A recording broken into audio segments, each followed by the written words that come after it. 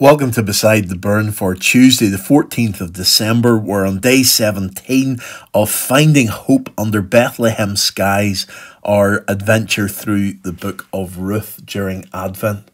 A couple of Sundays ago, we thought about how this particular love story in this book of Ruth is really a story about kindness, or chesed, the God's love, the steadfast love, the loving kindness. And that word chesed that gets translated in lots of different ways: loving kindness, steadfast love, faithful love, mercy. And Robin Ham today in the reading that on day 17 uses a word that I didn't use on that particular Sunday. He talks about covenant love. And this describes the relationship that we have with God.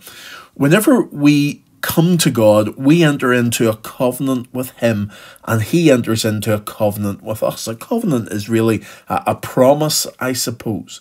And we've seen covenants already in the finding Jesus in the Old Testament. In the book of Genesis, we've come across several covenants where God made a covenant with Noah after the flood and sent the rainbow as a sign of that covenant.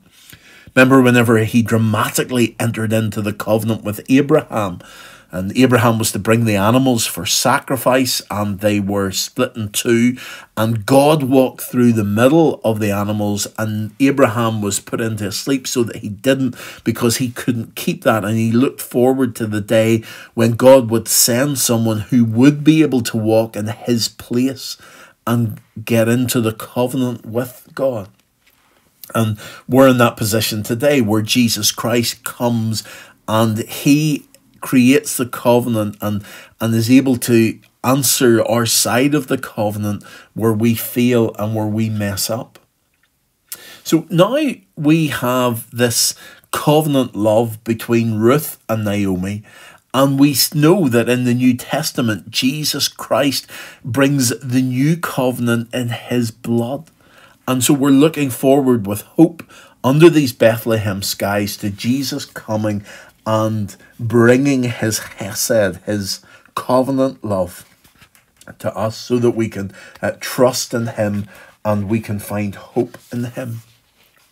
So today we see Boaz's response to the bold, confident move that Ruth made yesterday. And we're going to read together from chapter 3, verses 10 and 11. Just 2 verses today. But it shows us what Boaz is thinking as he looks at Ruth and as he tries to tease out what's happening here with God's love in the midst of this story. So in verse 10 we read, "The Lord bless you, my daughter," he replied. "This kindness is greater than that which you have showed earlier. You have not run after the younger men, whether rich or poor." Now there's a lot in this particular verse. First of all, notice the way that Boaz responds to Ruth. He calls her my daughter.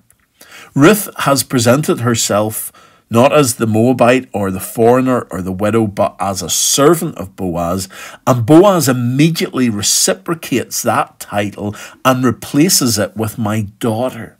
This is a loving, kind relationship that Boaz now sees with Ruth. And he's not prepared for her to be a servant to him. She is going to be part of the family.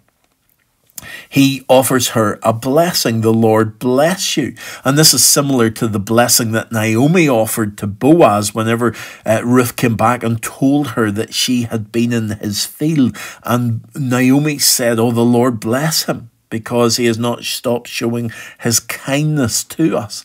And here in this blessing, we've got this kindness again, this chesed from God. And on the initial reading, and I suppose I often looked at this and thought that this kindness is greater than that which you showed earlier. And I look at this as Boaz saying, well, look, you've now asked me to marry you. That is very, very kind. You've chosen me above all the younger men, and whether they're rich or poor, and you've chosen me, and that's a wonderful kindness. But I don't think that is what Boaz is actually saying here.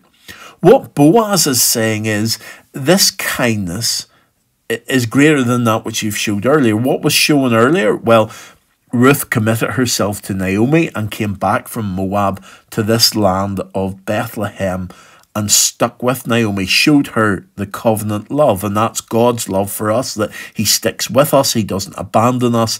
He comes whenever it is difficult to come with us. He is there with us.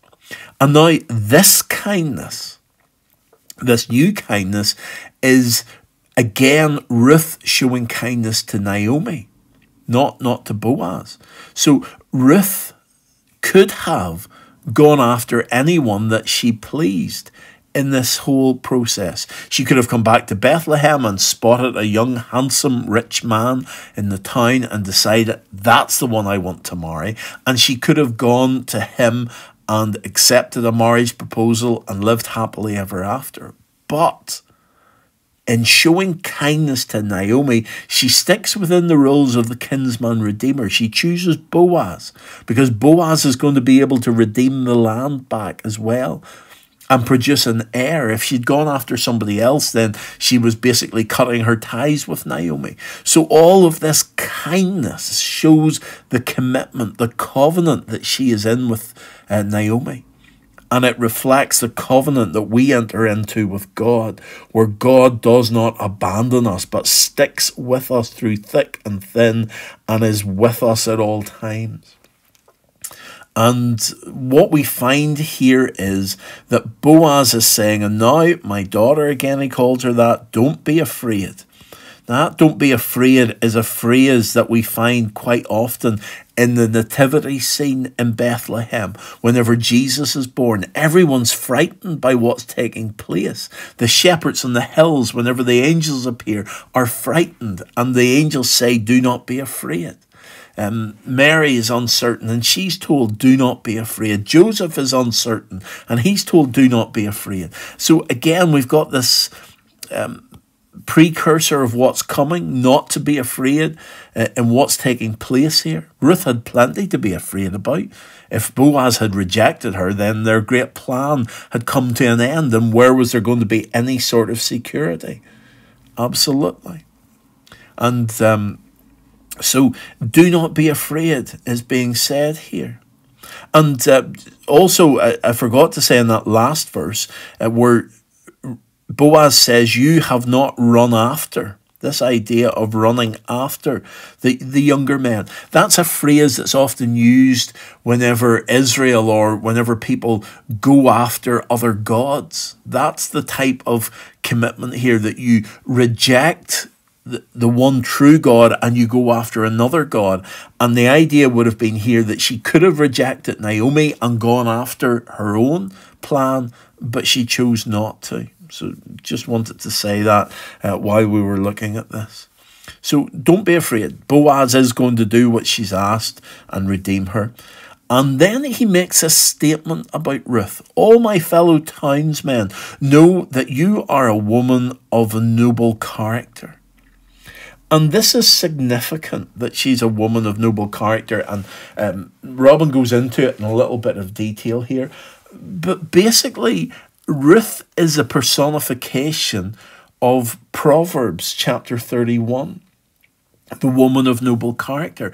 Indeed, she's the only woman in the Bible that is described as a woman of noble character. She's the only one who meets up to the standards that are set in Proverbs. So in Proverbs 31 and verse 10, a wife of noble character, who can find? She is worth far more than rubies. And Boaz realizes this and realizes that Ruth is the one. She is clothed with strength and dignity. She can laugh at the days to come. She speaks with wisdom, and faithful instruction is on her tongue. And Ruth meets all of these criteria. And we have this wonderful picture of Ruth as the woman of noble character, as the wife of noble character. So then, as we read the grey box on page 51, as we journey through Ruth, we become captivated by the kindness of the characters in the story. And perhaps our thoughts go to another young woman who was willing to submit her life to God, Mary, the mother of Jesus. These women enflesh the steadfast kindness of God to us, and in doing so, they give us a glimpse of Christ. Pray that we will do likewise. So the song today is Mary's song, and it's a wonderful song, and it's really based upon Luke chapter 1 and verses 46 to 56, because in Luke chapter 1 verses 46 to 56, Mary is responding to the news that she's going to give birth to Jesus Christ. And she responds to the news by singing a song. It's called Mary's Song. And that's what today's song is based on, those words of Mary.